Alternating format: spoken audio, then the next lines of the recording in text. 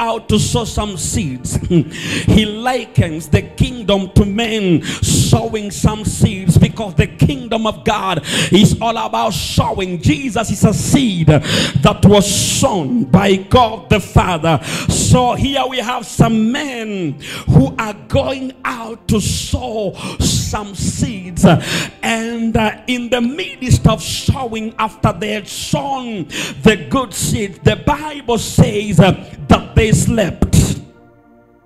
Somebody say they slept. I can't hear you. Say they slept. And when they slept, the enemy came, because God has to define the principle of good and bad. Praise the name of God. Sometimes God can make the man to sleep. So when they slept, the Bible says the enemy came and planted the weeds. So we have the wheat and we have the weeds. And when the men wake up in the morning, the Bible says they went out to irrigate the seeds. They went out to irrigate the seeds, and in the process of irrigating the seeds, they noticed the weeds. Praise the name of God. When they noticed the weeds, I want you to follow me. It's kind of storytelling teaching. So they went back to the master and they say to the master, hey master, we thought we planted good seeds. This teaching is going to help someone who is ready for the revival in this place. It's going to help someone who is ready for Jesus for the season we are in. So they went to the master and they asked the master, what are we going to do? Someone say, what are we going to do? They needed an answer from the master. Now watch this. They didn't just start pulling out the weeds. They went back to the master and they needed a direction from the master, what the master was going to tell them. Now listen to me. The master told them to leave the weeds alone. Someone say, leave the weeds alone. Leave the weeds alone. Leave the weeds alone. Now watch this. This is so important. Isn't it funny how the devil will wait until the planting of the seeds is when the enemy had to come and plant the weeds. The enemy did not show up before the seeds were planted. The enemy is showing up after the seeds are planted to sow the weeds. I want you to listen to me, ladies and gentlemen, because there are people in this place. The problem you are fighting in your life is something that was planted before. So the battle is under the ground. Praise the name of God. The seeds have the roots and the weeds have the roots. And under the ground there are some interlocking of the roots. Praise the name of God. So the wisdom of the master, I want you to follow me, is if the weeds are pulled out, the wheat will be messed up, because the roots of the weeds and the roots of the wheat are interlocking under the ground. There are people in this place, the fight you are fighting is something that was planted there before even you came into the realization of who you are. You have to talk to me now. Someone say, when you pull out the weeds, you will interfere with the wheat, because there is the interlocking of the roots. So when you pull the weed, the weed will be interfered with, because the roots are interlocking.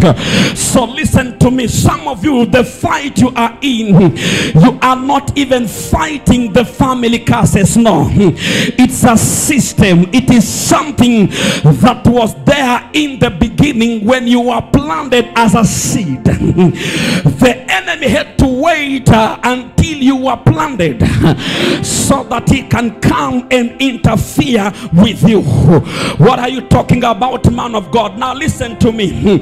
We don't see the serpent in the garden. In the book of Genesis, we don't see the serpent in the garden during the creation. We don't see the serpent when God said, let there be the firmaments. We don't see the serpent when God was separating the waters under and the waters above. We don't see the serpent, but we only see the serpent after God had done the creation. After God had created the man is when we see the serpent. Someone say the serpent. So the work of the serpent is to bring the interference. Someone say the interference. So some of you in this place, you have, after this sermon, you have to stop fighting people around you.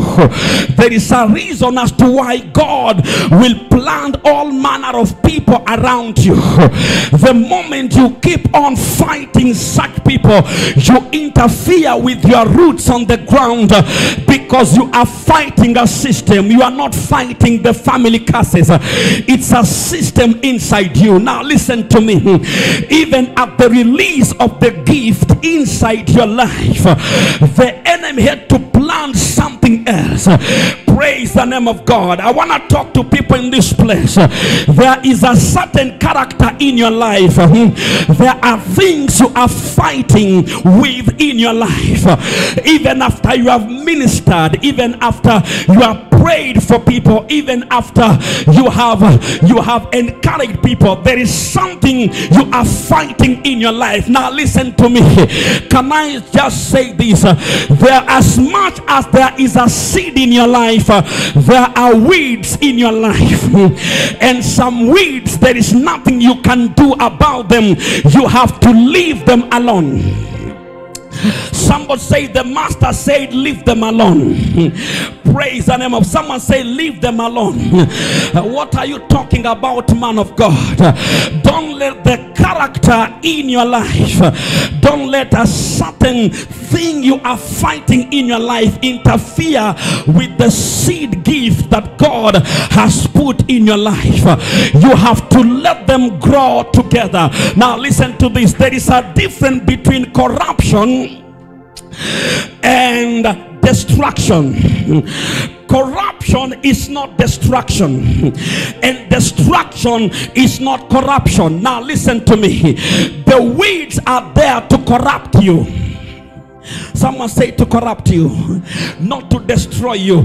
The weeds are there to mock you. The weeds are there to shortchange your thinking.